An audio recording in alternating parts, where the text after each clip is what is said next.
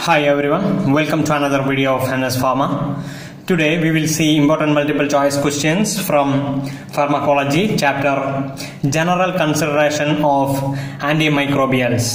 That is, it's an introduction to antibiotics. This is one of the important chapter. Some basic concepts of different antibiotics are discussing in this chapter. Now we will go to the first question. The first question of this video. Choose the antimicrobial which acts by interfering with the DNA function in the bacteria. The antimicrobial which interfere with the DNA function in the bacteria. Options are option A chloramphenicol, option B ciprofloxacin, option C streptomycin, option D vancomycin. The correct answer for this question is option B, ciprofloxacin. Ciprofloxacin is the correct answer. Ciprofloxacin will inhibit DNA gyrase. That's why it interferes with DNA function. Inhibit DNA gyrase. So ciprofloxacin is the example for this. Answer for this question. Now we will move to the next question. Question number 2. Which antibiotic is primarily bacteriostatic but becomes bactericidal at higher concentration? It's primarily bacteriostatic, but when its concentration is high, it will act as bactericidal. Options are erythromycin, tetracycline, chloramphenicol, ampicillin. The correct answer for this question is erythromycin. That is macrolide antibiotic. Erythromycin is the correct answer. It will be it is bacteriostatic actually, but when it is given in higher concentration, it acts as bactericidal. Once the MCQ is over, we will see the important points coming under this chapter. That is the different classification according to the mechanism of action and also based on the chemical nature. These things are very important. And what are the bacteriostatic antibiotic, what are bactericidal antibiotics, and based on spectrum of activity, that's broad spectrum and narrow spectrum. All this we'll see after this MCQ. So we will move to the third question of the video. Select the antibiotic that has high therapeutic index. The antibiotic which has a high therapeutic index. Options are streptomycin, doxycycline, cephalexin, then option D vancomycin. The correct answer for this question is cephalexin, which has high therapeutic index. Cephalexin. Now we will move to the next question. Question number 4. Superinfections are more common with. Superinfections are more common with. Options are option A, use of narrow spectrum antibiotic. Option B, short courses of antibiotic. Option C, use of antibiotics that are completely absorbed from the small intestine. Option D, use of antibiotic combinations covering both gram-positive and gram-negative bacteria. Superinfections are actually they are the appearance of new infection. It's actually new infection is appeared as a result of antimicrobial therapy. When an antibiotic is given, after that a new infection is came. That's called superinfection. So here the superinfections are more common with. The correct answer for this question is option D, use of antibiotic combination covering both gram-positive as well as gram-negative bacteria. It may cause superinfection. Question number 5. Select the antibiotic whose dose must be reduced in patient with a renal insufficiency. Whose dose must be reduced in patient with a renal insufficiency. Options are ampicillin, chloramphenicol, tobramycin, erythromycin. The correct answer for this question is tobramycin. Tobramycin, that is glycoside antibiotic. Now we will move to the sixth question. The which antimicrobial should be avoided in patients of liver disease? Which antimicrobial should be avoided in patients of liver disease? Options are tetracycline, quatrimoxazole, that is trimethoprim, sulfamethoxazole combination in the 1:5 combination. That's also important. I will write it down here. Quatrimoxazole is trimethoprim plus sulfamethoxazole. Sulfamethoxazole is known as quatrimoxazole in the combination ratio 1:5, that is trimethoprim in 1 and sulfamethoxazole 5. So here the question, which antimicrobial should be avoided in patient of liver disease? Options are tetracycline, quatrimoxazole, cephalexin, ethambutol. The correct answer for this question is tetracycline. So this one, I think topramycin is coming under aminoglycoside. We already discussed this one, aminoglycoside. Anyway, I have to write it down here. Aminoglycoside. Topramycin is an example for aminoglycoside antibiotic. Now we will move to the last question of this video. Select the drug combination which does not exhibit supra-additive synergism. Supra-additive synergism. This is a type of synergism. Option A, naldixic acid along with the nitrofurantoin. The question was does not exhibit supra-additive synergism. Option A, naldixic acid and nitrofurantoin. Amoxicillin with the clavulanic acid, that is augmentin. Pyrimethamine and sulfadoxine. Sulfamethoxazole and trimethoprim, that is quatrimoxazole. Septrin, diazole are coming under, the brand name of this combination. The correct answer for this question is naldixic acid along with the nitrofurantoin. That is does not exhibit supra-additive synergism. All are others. That's option B, option C, option D are supra-additive synergism.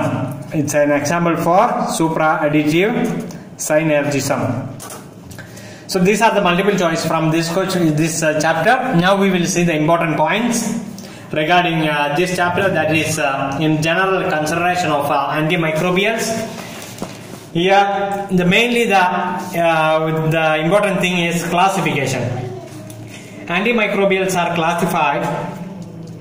First one based on the chemical structure.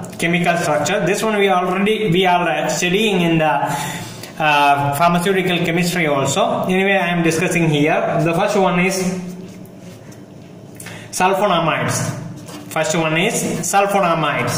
Sulfonamides and related drugs. Examples are sulfadiazine, sulfons, that's dapsone, then para-aminosalicic acid. All are coming under sulfonamides. Now the next one, option number 2, diaminopyrimidines. Diaminopyrimidines. Examples are trimethoprim, pyrimethamine are coming under diaminopyrimidine. Number 3, quinolones. Examples are naldixic acid, norfloxacin, ciprofloxacin, gatifloxacin.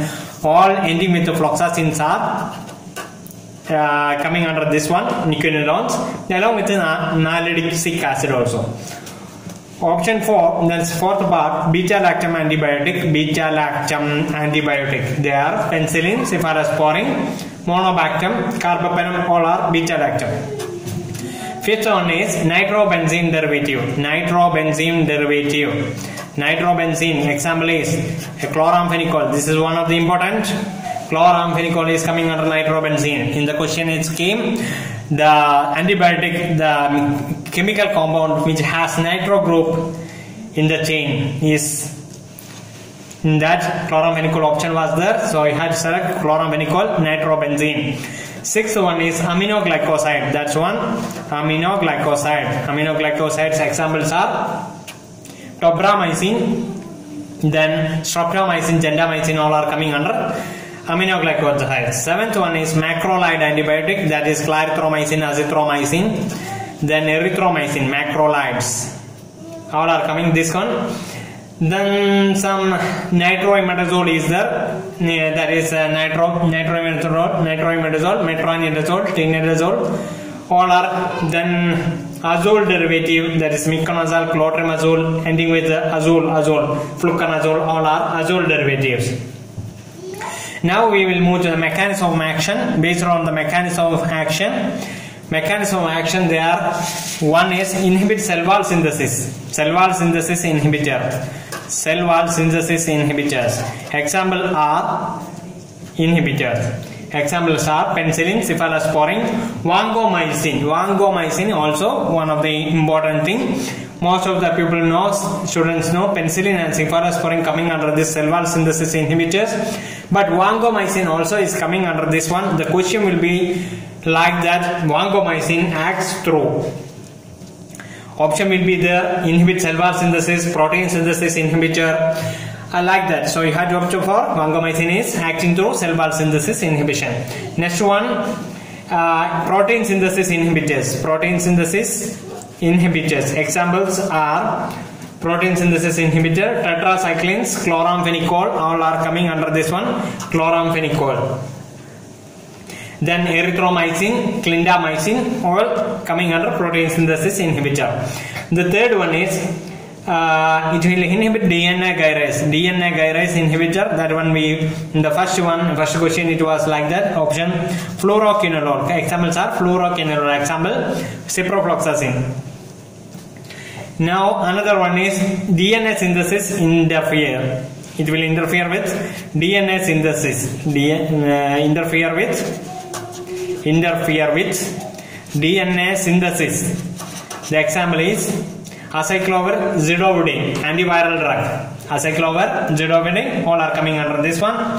So these are some important points, and this one also you had noted down. Broad spectrum. Example for broad spectrum antibiotic. Broad spectrum antibiotic are, one is tetracycline, another one is chloramphenicol. Tetracycline and chloramphenicol are coming under broad spectrum antibiotic. Now bacteriostatic, this is also important. Bacteriostatic antibiotics. This one code is the C calicate L licate. See here, the first C, this is the code. S for sulfonamides, E for erythromycin, E for ethambutol, then C for clindamycin. This A is nothing, L for linezolid, I is nothing, C for chloramphenicol, U nothing, T for tetracycline. So C calicate, that is S for sulfonamides, E for ethambutol, then erythromycin, then clindamycin, then linezolid, then chloramphenicol and tetracycline. This is the example for bacteriostatic antibiotic. These are the different important points coming under this question paper, this chapter. Hope you understood this chapter very well, and you have to study anyway this chapter again. And this video you can use it as a revision. For the revision, I didn't include all the multiple choice question because of the time limit. So I think this chapter is okay. Now I covered this chapter almost 60-70% of that one. So you can study this very well. This is very important as per the competitive exams for a pharmacist, and also the PROMETRIC exams. This the question will come from the mechanism of action. Example for the cell wall synthesis inhibitor, or they will give the medicine name and ask the mechanism of action, and the chemical structure also important. Chemical structure, especially this nitrobenzene is very important. Nitrobenzene, quinolones also already came in the examination. These are the important points coming under this chapter. So hope you understood this one. If you like this video, please make thumbs up, and until now if you didn't subscribe the channel, please press the subscription button along with the press bell button also, so that you will get the notification whenever I upload new videos. So thank you guys for watching this video. Best of luck.